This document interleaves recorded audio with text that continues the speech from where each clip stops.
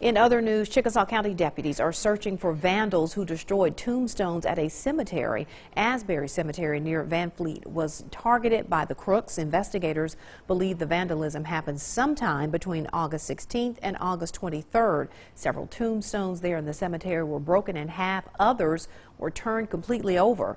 Deputies are running down leads but have not made any arrests so far.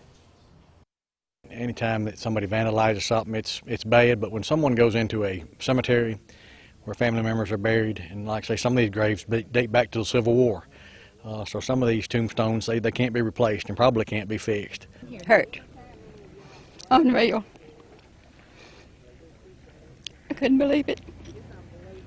To me, a guilty conscience is something I couldn't live with, and I hope somebody will come through and say, I can't live with it either. If you have any information about this vandalism, please call the Chickasaw County Sheriff's Office.